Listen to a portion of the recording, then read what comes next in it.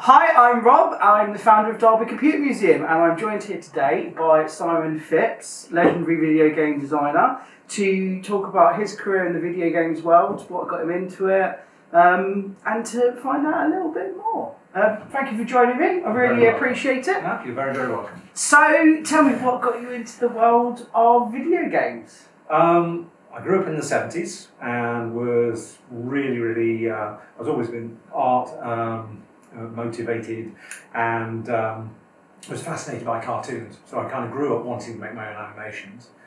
Was never able to get a cine camera to do that, and then back in 1981 I went to a friend's house and saw he'd got a little ZX81 1K Space Invaders that he was running. And his dad had built it from a kit from an electronics magazine. Oh, awesome. And I was like, this is fantastic. Do you think you know the little character A's that were moving around on the screen as Space Invaders, and literally the screen had to burst to static between each update. It was that low powered. So the little A's there. Could I change what they look like? And he was like, well, yeah, you could change it to any other character of the alphabet. I was like, I can put art on the screen and make it do things. So I then became interested in computers, saved up, and in May '82 got a BBC Micro Model A, and then set around learning how to program it. Taught myself BASIC, and the first thing was kind of putting little characters and sprites on screen, and by teaching myself how to program, copying things like Pac-Man and stuff like that and making my own versions. So that's how I got into it. And so what you're trying to say is we should lock you in one of the rooms downstairs with our BBCs and not let you out until you've written a bespoke game. Well, I think I can remember some 6502 assembler, and I certainly know me BASIC still, so I'll get something. But yeah, so I spent that time kind of copying and making stuff in the kind of that were echoes of the arcades and stuff. And one evening, one of my friends, a chap named Stu Gregg, who one of the schoolmates, he actually went on to work in the games industry for a while, was around my house and said, "Oh, game that you're working on right now, why don't you send that off somewhere that's good enough for somebody to publish?" And what I got was a little guy on a jetpack, flying left and right across the screen, collecting fuel canisters and taking them to waiting spaceships, avoiding obstacles in the middle. Sent it off to Micropower in Leeds, and they came back with a list of like 10 changes and said, if you can make these 10 changes, yeah, we'll publish it. And one of the changes was to name it Jet Power Jack, which they came up with the name of. So yeah, 83, 84, I had my first game out on cassette on BBC Micro, converted it to the Electron. They did a version on Commodore 64, and that was whilst I was still at school. Oh wow, awesome, well done you. Thank you. So, your first professional job, bar the game that you published while you were at school, your first job was at Gremlin, wasn't it? Yeah, that's right. So how did you end up working at Gremlin? I finished school with terrible A-level results, went and did serious computing at what was Trent Polytechnic in Nottingham, and did all sorts of serious computing for 2-3 years. Came out of that and went into desktop publishing, working at a company in Long Eaton called Lasermaker, where I was writing BCPL front end for a typesetting software that they got. So this was about the time when Ventura Publisher had just come out on the Mac. Everybody was talking about mice and all that lot, and they employed me to write a mouse interface. Spent a lot of time also working out what do you do when you click on the right button and all that lot, because that stuff hadn't even been established. So anyway, I'm working in this little tiny cube farm with far too cold air conditioning. I was there for about five months, and a friend of mine, Terry Lloyd, phoned me up. Now, I've known Terry from working in First Byte Computers in Derby, which was a computer shop in the main centre, under where Marks and Spencer's is now in the big main shopping centre. And I'd worked there on Saturdays and over the summers and stuff. And Terry and the small gang of guys that used to frequent the store had got a job at Gremlin. They'd actually written a game, Bounder, on the Commodore 64. That got published, they got employed. I think Terry got hired after Bounder by them. And they had, because Gremlin was based in Sheffield, it was a long commute back then to go from Derby to Sheffield every day. So they actually, Gremlin set up a small office in Derby on the top of Frygate in Saxon House. Student accommodation, isn't it? Yeah, I think so. Yeah. So anyway, Terry was working on Masters of the Universe, the movie, the computer game, so based on the Dolph Lundgren film of the 80s. And they needed somebody to supplement the graphics, so he found me up and said, "Oh, do you still draw?" I was like, "Yeah." Are you interested in coming in and seeing the guys and showing what you can do? So I put together a little disc of some bits of graphics I've drawn on. Kind of like a portfolio. Yeah, on the Atari SD. Went in thinking it was kind of like a freelance sort of job, and they offered me a full-time job. Oh, sweet. Like, cool. So I started as a graphic artist, working in the Derby office on Master of the Universe, and did a number of titles for Gremlin, just basically doing the art. Oh, awesome. Good on you. So, core design, you spent quite a bit of your career there, didn't you? Yeah. So how was core born then? Right, so we were working in the Gremlin Derby offices on about 3 or 4 sort of titles, and then what happened was that Gremlin hit this kind of cash flow crisis where they had to start kind of reining things in. And one of the things they turned around and said, "Sorry guys, we're going to have to shut down the Derby office. But if you want to come work for us in Sheffield, we're happy to have you, but sort of thing. Otherwise, we'll offer you redundancy." And we kind of all looked around and thought, well, we kind of like working here and stuff like that kind of thing. We'll probably take the redundancy. And at that time, Kevin Norban, who was one of the founders of Gremlin, and Jeremy Smith, who was the sales manager, came down to see us and said, "Hey, what if we set up a new company and you guys work for us here in the office, sort of thing?" And so we went, "Yeah, all right then," and carried on from there. So core design came out of that one, set up by Jeremy, Kevin, and then Greg Holmes, who was our manager in the Derby office. Oh, awesome. So something I didn't realise until Simon very kindly, before we did this interview, invited me round to his house and sat with me, him and his wife, who sat behind the camera making sure that it doesn't mess up. And he's got a very, very organised portfolio of everything he's done, and I'm obsessively organised. It was like Mecca for me looking through this stuff. And we're scrolling through it, and there's this A4 page on just written paper, like lined paper, with a whole bunch of core design logos. And I didn't realise until then that it was you that designed the core design logo. Yeah, it was one of those kind of like the first few days of like, right, I need a name for the company. I want it to sound like Rare. That was what Jeremy came up with, so we were kind of coming up with various different things. And Rare Core, that's where that came from.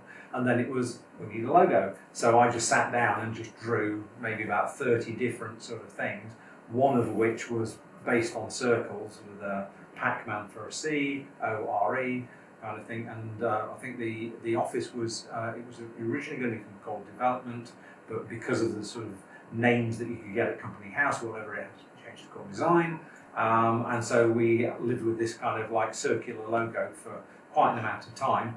And then when Core, slightly after Core became a publisher, the logo then got upgraded because there's actually a font out there called Baby Teeth, which has got the sort of Pac-Man CEO kind of shape. So that's where the more modern version of Core Design logo came from. Yeah. Cool. Mm-hmm. So Rick Dangerous was what led me to you. So I basically spent some time stalking Simon on the internet, as you do, late at night. My interest was setting up Derby Computer Museum, was creating video content around people who'd been in the games industry, specifically people in Derby. And I didn't realise until going through the Derby Computer Museum project that Rick Dangerous was created by Core Design and was created by people in Derby. And what was quite significant for me was I used to play that game when I was a kid, and I used to play it on my Atari ST, which is downstairs in our British room. And then through a bit of Googling and a bit of stalking, I found you. I was like, wow, this is a guy, or one of the guys who designed it. It's amazing. And very kindly, you didn't call the police, you didn't get a restraining order, and you actually replied to my emails. And kindly, you came in to do this video. So, talk to me about Rick Dangerous. How did the concept for that come about? Well, so we started off at the core, and it was, right guys, we need some ideas to pitch out there, because we were kind of a little independent developer, and we were going to need to sort of sell some concepts or do some conversion work for somebody. So one afternoon, me and Terry Lloyd, who were both the artists in our little group, sat down and went through a list of like, right, okay, what hasn't been done? So we listed out all of the sort of genres of various different kind of things that had been done at that time, you know, whether it was racing or whatever. I remember distinct memories that Black Tiger had just come out in the arcades from Capcom, so that was Swords and Sorcery gone. So we're kind of just listing all these sort of things, and then we just went, there's never been a really good Indiana Jones game, has there? There was some in the arcades and a few little bits and pieces, but for us, they never captured that moment in the very start of Raiders of the Lost Ark, which is the only good Indiana Jones film. I don't like to say fun. But that initial moment where he's running through like these myriad traps and things and dodging blow darts and all that kind of adventure, it's like, that would be great in a game. Could we do it? So what we did was sat down with some big piece of paper, and I had an idea of how we could actually code up a system that would give us all of those kind of traps and blow darts and things without costing us too much code. I could create a little tiny system that we'd feed animations and movement data into, and then create all the wealth of kind of variety that we got in the final game.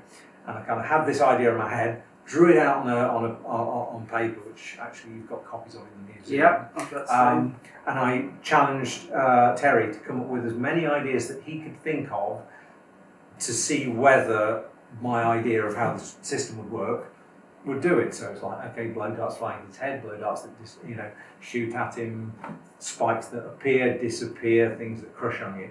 And went through, it's like, it's going to work. So pitched it out to Jeremy, and he went, yeah, cool. Took it around, and he got the kind of go-ahead from what was Firebird software, wasn't it, kind of thing. At that point, sort of thing. So we then sat down and for 4 months, the small group of us, so that would be myself, Terry Lloyd, Dave Pridmore on Amstrad and Sinclair Spectrum, Stu Gregg on PC, myself on Amiga and ST, and Commodore 64 was, oh no, actually, you say, it was Stu. I think it was John Kirkland on PC, I think. There was a PC version, was there? Yeah, there was a PC version, VGA graphics and stuff. So yeah, there was a little tiny group of us. Dave Pridmore wrote the little music, which was a translation of the Indiana Jones music transposed. I drew all of the characters, and I coded the Atari and Amiga versions, whilst Terry did all the background graphics. And then we had Bob Churchill and Rob Toon doing all the level design using their editor on the Commodore 64. So you were talking about the original artwork, your sketches. So in the museum downstairs, we've done our best to theme the museum, and one of the rooms is, I call it the British room, but I think its full title is Highlights of British Computer Gaming History or something along those lines. And we've got various machines set up, each with a game, showcasing something that we've done in this country. And one of those machines is actually my Atari ST that runs Rick Dangerous. And below that, we've got scans that Simon very kindly gave us, showing the actual original sketches. So if you get a chance to come into the museum, it is really cool to see the actual sketches of the little Rick Dangerous character, and then actually see it on the screen through the game. So you're kind of seeing that life cycle. It's really cool.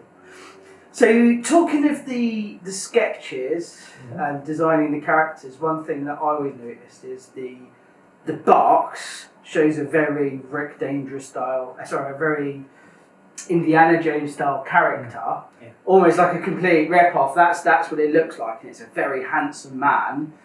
But the actual character of Rick Dangerous, I mean, it's a bit hypocritical for me saying that, is a funny short little man. a little short, fat little man, and he's quite comical looking. You can't quite see his eyes.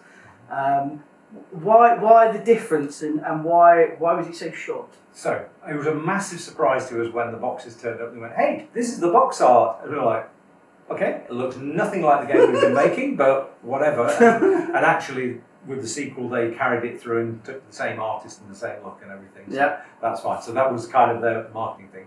Where the look and the style of the characters came from, I grew up on sort of IPC comics of the kind of 1970s, so Whizzer and Chips, Whoopee comic, and all of that kind of artwork. So my cartooning style as a kid was all of this sort of stuff. There was also an artist called Mordillo, I think that's a Spanish artist in the 70s, that did all these incredible posters of really intricate scenes of, like, say, a pirate galleon with like 200 small characters all in different costumes and things like that, all over them. They were kind of the sort of thing that you'd walk into an Athena poster store and have racks of those, or the sort of stuff of jigsaws.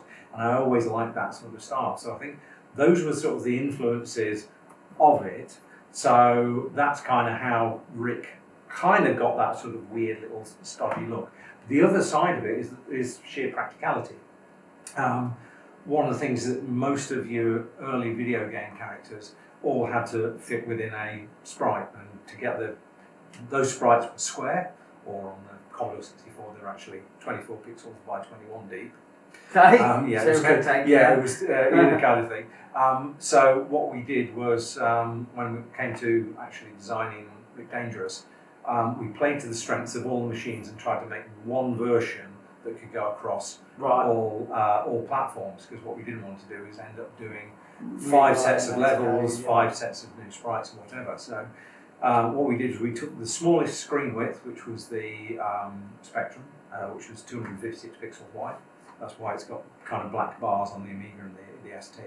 And then the other restriction was the sprite size of the Commodore 64. So all the sprites were drawn 24 by 21 pixels. So they made them nice and squat and fitted that style. And then the other sort of side of it is, if you look at anything from Sonic the Hedgehog all the way back to Mario, they're all in this nice compact sort of size, because you end up, you can fill it with lots of colour, and then you've just got this little box that you're sort of bouncing around the scenery.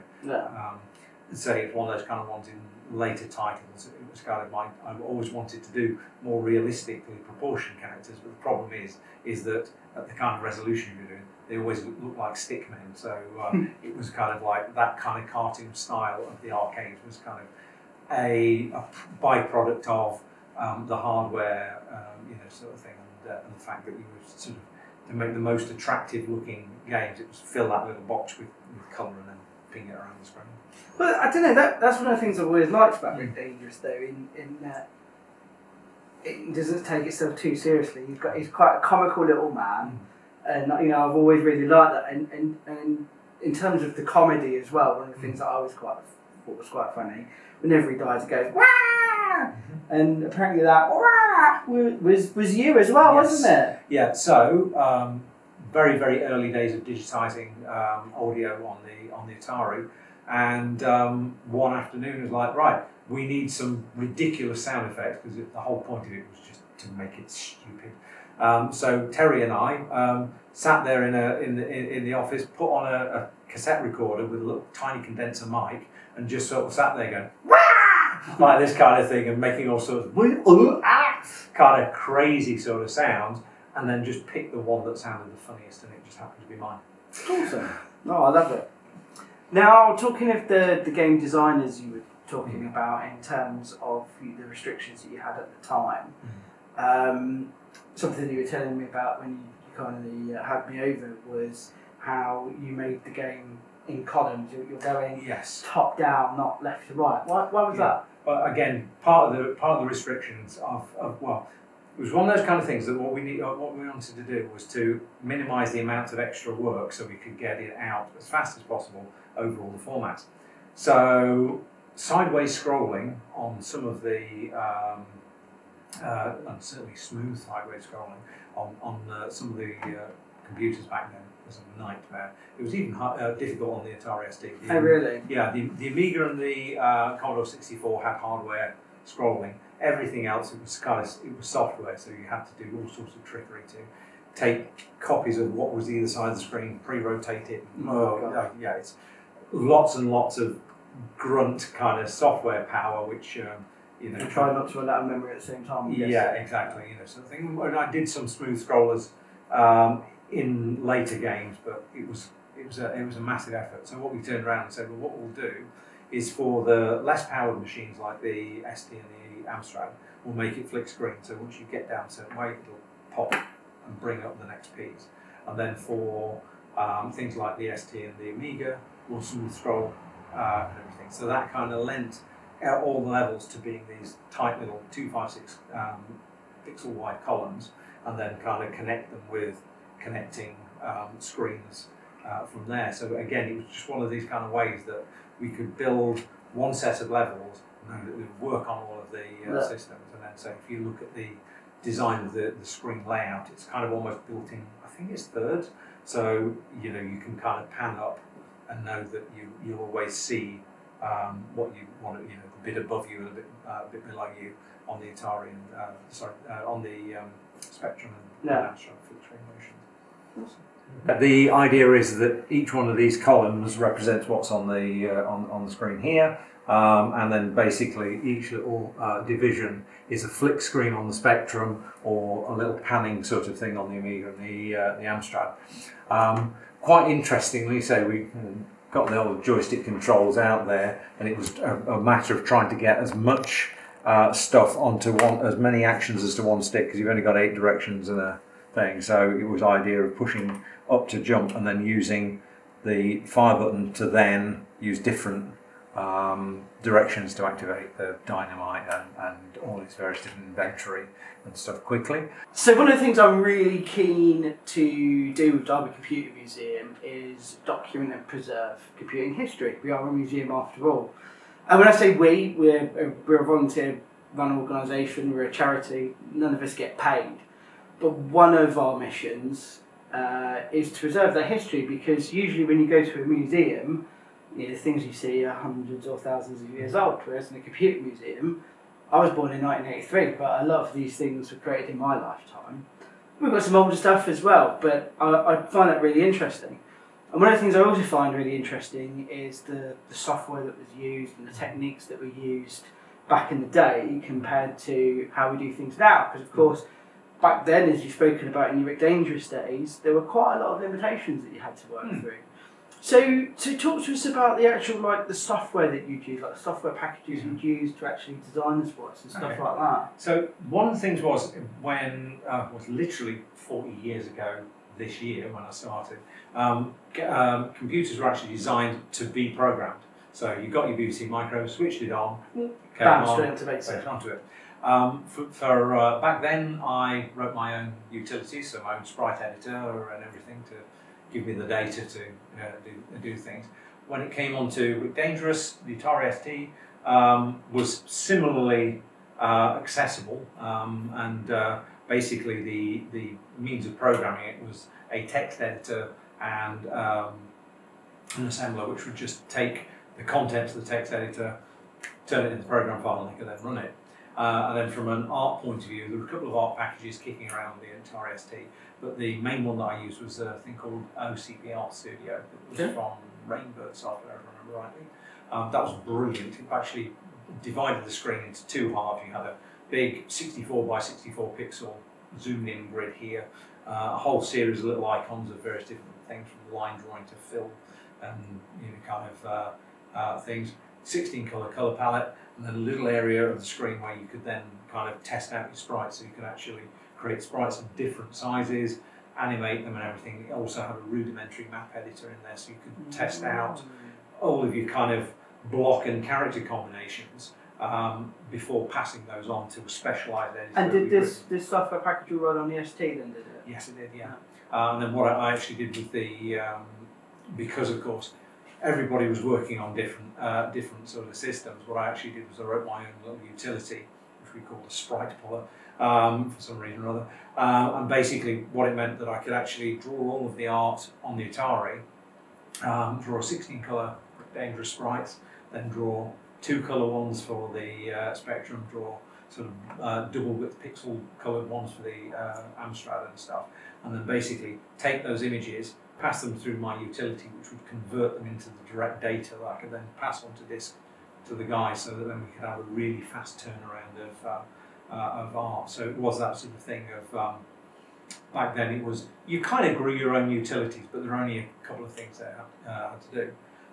Then we moved into a massive phase where the consoles came out, and consoles were really expensive.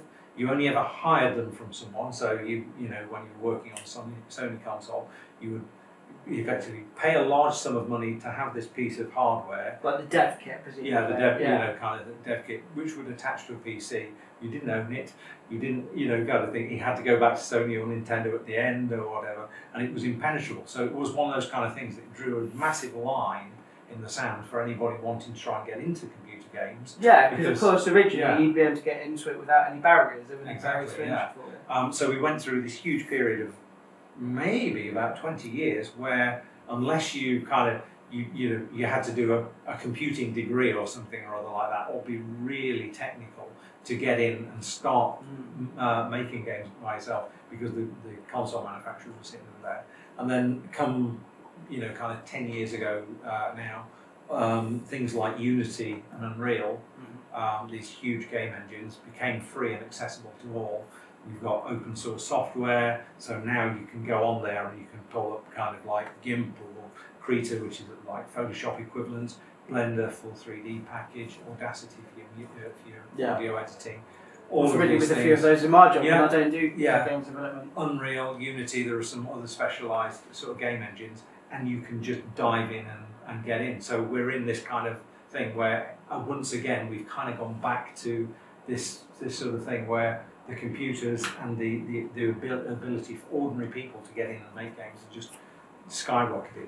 So the game that I'm working on right now with my friends at Three Fields Entertainment is a racing driving game called Recreation. It's a huge open world. One, I think, about the 5th biggest open world that's ever been built for a game, something insane like that. And we're doing that with 7 people, all in Unreal.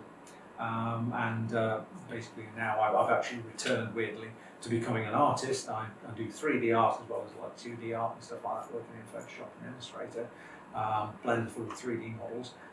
But now with all of these kind of like tools like Unreal, it's been easier for small developers like ourselves, because we're only 7 people, to just dive in and make games that can sit there alongside the AAA ones. So you mentioned the company you work for now. How long have you been working for them? I think we're coming up to about our 9th year. I met the guys. Previous to this, I was working for Electronic Arts, and then eventually their Criterion Studios division. And after a number of years there, my 2 bosses, Alex Ward and Fiona Sperry, decided to leave because they were kind of done with big corporate environments, and said, right, okay, then we're going to go set up, and if you guys are interested, we might be on the other side. So a small bunch of us went, yeah, okay, we'll do that. So we left and regrouped after some time, and since, for the past 9 years, we've been working together on a series of projects, all based around the Unreal Engine, on all the latest kind of consoles and PC. Oh, awesome. Mm-hmm. So talk to me about how the computer games development scene in Derby originated. Well, my route into it was through the computer shops that were in Derby, and I think actually that's kind of the truth as well in other cities. So like in Sheffield, Gremlin grew out of Just Micro and the small group of people that grew there. In Derby, it was First Byte Computers that was up in their main centre in Derby. I'd been doing paper rounds and stuff like that, and through a member of the family, I ended up getting a Saturday job at a place called Donington Computers, which is on Friargate in Derby. It was a business. Not in Donington. No. So the guy, if I remember rightly, who owned it, lived in Castle Donington. Donington, if nobody's familiar with the Derby layout, yes. Castle Donington is where the Donington racetrack is, where festivals like Download Festival are. And it's about 30 minutes outside Derby. It's also where East Midlands Airport is. Yeah. So anyway, he had a store on Friargate, weirdly only a few doors down from where Gremlin Derby was, called Donington Computers, and sold the Apple business computers, Dragon 32s, Oryx, and a few other, Jupiter Ace, wasn't it? Kind of thing. I can't remember. Most of those we have in the museum. Probably got those, yes. So I ended up having to get a little Saturday job selling these. Anyway, there was another computer shop in Derby called First Byte Computers, which were up in the main centre. Now, the main centre doesn't exist anymore. It is now under the brand new shopping centre in Derby. So if you're trying to locate it, the First Byte Computers was down underneath what is now Marks and Spencer's. They actually sort of existed, sold a lot more home computers, like business computers. Can't quite remember what happened, but Donington Computers shut, and I think part of the business was then passed on to the guys at First Byte, and through that it was like, do you want to come do a Saturday job? So I ended up working at First Byte for many years, and during my kind of college years, during the summer, working there. And so what you ended up having was a group of regulars that would come in, and so you have the guys that would go hang out in the arcades. And nerd out, basically. Yeah, nerd out, you know, sort of thing. What were the latest games, etc. And you get to know all those people.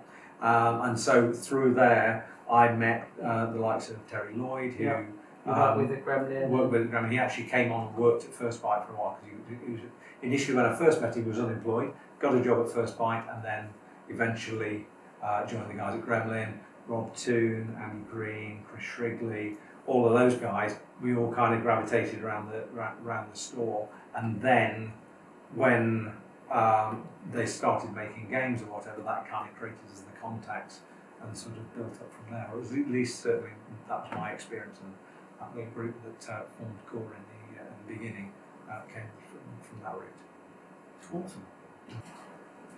So one of the games that I think Core Design is most infamous for, and Derby is infamous for, if you know a bit about your computer games history, is of course Tomb Raider. Mm-hmm. Tomb Raider is something I think people in Derby are really proud of. We've actually named our inner ring road, or a large part of it, Lara Croft Way. Like all the road signs, everything just read Lara Croft Way, which is pretty cool. Now, I think you left Core Design before Tomb Raider was released, didn't you? I left after 7 years. I was the last of the original bunch that started at Core. And then Tomb Raider came out maybe about two and a half years after that. But you did have some involvement in the early part of the concept, didn't you? Talk about that. So I was working on various different other projects, but I kind of get pulled in to ask bits of advice and stuff on various different projects by Jeremy and the creative director at that point, Guy Miller. And what had happened is we'd all been to I think it would have been CES in Las Vegas. This was before it became E3 even. And the year that Virtua Fighter came out, we all played it and came back going, oh my goodness, somebody is going to have to do a 3D game where you're following behind the character and you can go exploring and go anywhere and do everything kind of thing. And everybody's going to be making one of these things. Weirdly, they didn't for quite a few years, right.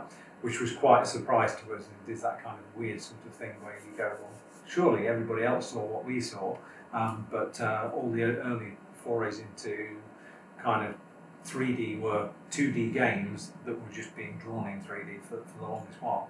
But anyway, we kind of came back buzzing with that and told everybody about it. And at this point, Toby Gard had joined us initially as an artist on BC Racers and stuff, and he was throwing around some concepts. And he actually got hired on the back of having done some amazing deluxe paint animations of an Indiana Jones type character, all line drawn with a mouse in deluxe paint, kind of leaping through various different scenes and stuff, and came on board as an artist. And one of the things was that we were kind of talking about all this sort of stuff, and he was like, we could do a three-dimensional Indiana Jones type kind of game. So we started sketching up all of these ideas.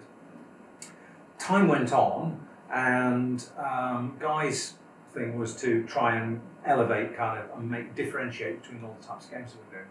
So he was kind of encouraging us to all to sort of like do sort of stuff like, explore different kind of racial backgrounds of characters. This is back in 1990, whatever it was, 92 or something like this kind of thing, and bring female characters into it and all this kind of stuff. And somewhere or other along the conversation between Toby and Guy, why not, go for female characters? Toby was the original artist for Yes, Toby, yeah, kind of like the main man for it. So Toby put together this beautiful piece of sketch work of a girl walking out of a tomb with the spiders and all this kind of stuff, with the stone Tomb Raider letters above it, and in this kind of like classic sort of 50s King Solomon Mines era sort of like kind of pose that you'd see from those kind of B-movie posters, wearing kind of, if I'm really remembering, sort of like pigtails and shorts, pith helmet, that sort of thing. And I got pulled into a meeting looking at this, and Jeremy was like, "What do you think?" And I was like, "It's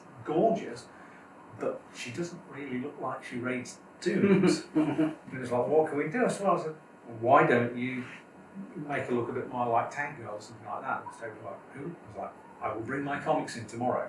So I brought in all my Jamie Hewlett comics, popped them on his desk, and went, "Have a look at this." She's got that kind of... And was Tank Girl a character in a comic, or did she have her own comic? It was a comic created by Jamie Hewlett, okay. The guy who went on to do all the artwork for Gorillas. Oh, really? Yeah. Awesome. And so it was I don't know whether it was a spin-off of something like an IPC comic or an independent comic, but I just got a collection of them. I was like, there you go. But there she is in the shorts with the big boots and all that kind of stuff. And weirdly kind of presaging the ladette culture that came many years later. So Toby took those, brought that kind of like style of dress into it, and then the other little kind of detail is Beauty and the Beast had hit the cinema at the time. I know, my mum took me to watch it at the cinema. A whole sort of piece with a little bit of hair that drops down that she pushes out of the thing. That's on Lara. So when you actually look at it, she's this combination of Belle from Beauty and the Beast and Tank Girl. She was originally, when under Guy's direction, named Laura Cruz, because he was kind of suggesting a kind of South American background. After we left, the name changed and she became very English, Lara Croft, and that's where. And the house in the trial initial bit is modelled on the building on Ashbourne Road where Core Design was based. Quite possibly, I don't know. I'd left by that point, or right. whatever, but yeah, there's sort of like one of the buildings I remember, very imposing columns and stuff like that. Oh, awesome.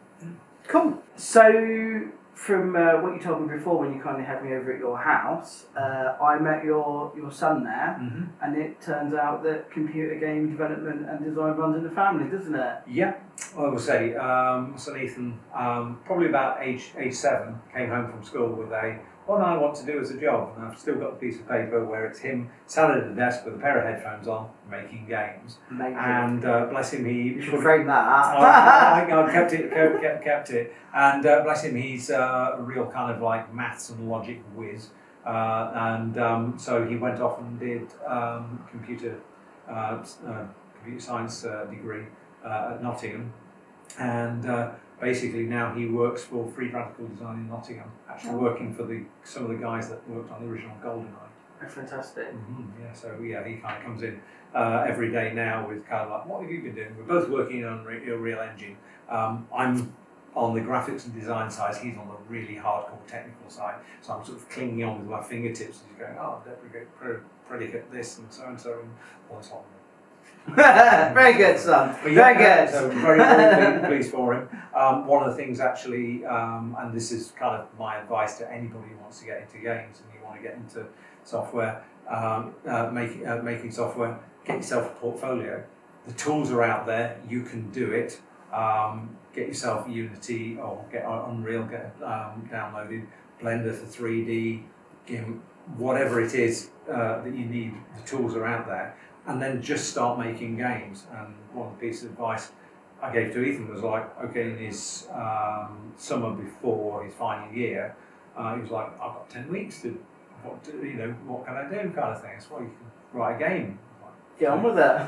So, plug in your phone. You've got an Android phone. Plug in, write a game for it. In fact, actually, you could write 10 games.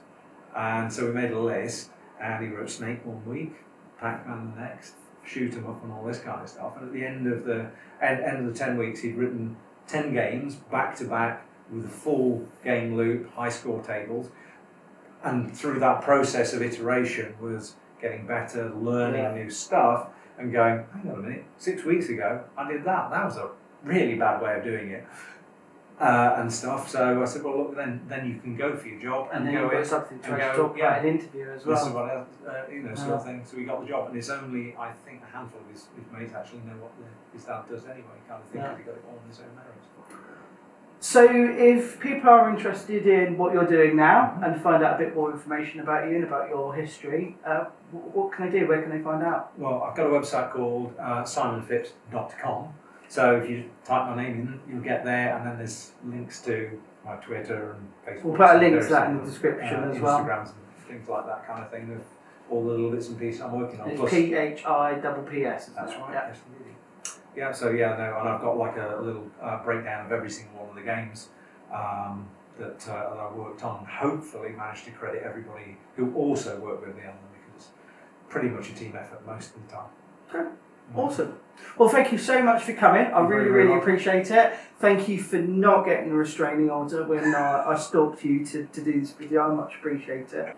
So this video is created by Derby Computer Museum. This is one of our first videos, if not our first video. So as everybody always says on YouTube, please like, subscribe, click the bell icon, turn around, jump up and down, everything else you're supposed to do. Derby Computer Museum is all run by volunteers. We're a registered charity, and we all do this because we believe in our mission. So our mission is to preserve and maintain computing history. Speaking to Simon and finding out a bit about what he does and how computer games were created back in the day is part of maintaining that history. We also want to create something in Derby for families to do on a Saturday. You don't have to be from Derby to come here, but you're more than welcome to travel further afield. There's plenty of parking nearby. One of our other missions as well is to be an educational resource. So during the week, we are available for school field trips as well as corporate fun days. And we also work with a sixth form down the road for kids with special educational needs, so autism, Down syndrome and various other things, to give them work experience. They've been amazing. Horizon sixth form, they've asset tagged everything here. They've restored the chairs that we donated from Nando's. They've polished them all and sanded them all down. They've done a wonderful job. So if you get a chance to visit, please do. If you get a chance to support us anyway, we really appreciate it. Everybody is doing this because we want to do it and because we believe in it, not because we're getting paid in any way to do it. So thank you very much for watching. Simon, thank you very much for coming in. I really appreciate it. Thank you very much. Bye-bye.